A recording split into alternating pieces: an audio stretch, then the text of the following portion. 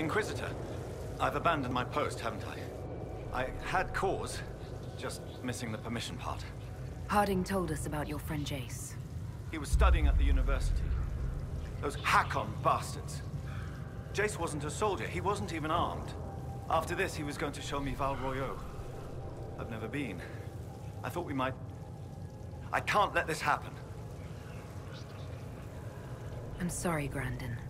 I wasn't a soldier either, not before this. I lived in the Circle. Never had the skill for combat spells, so I picked up a sword. I wanted to fight for the Inquisition. The jaws of Hakon almost ended that, too. I was bleeding out when it saw me. It knows what I know. They will not kill more people. Not like Jace. I will protect them, Inquisitor. This is bad.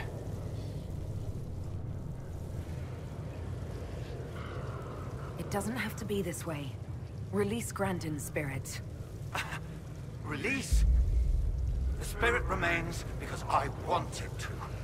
I will protect our people. I want to fight, Inquisitor.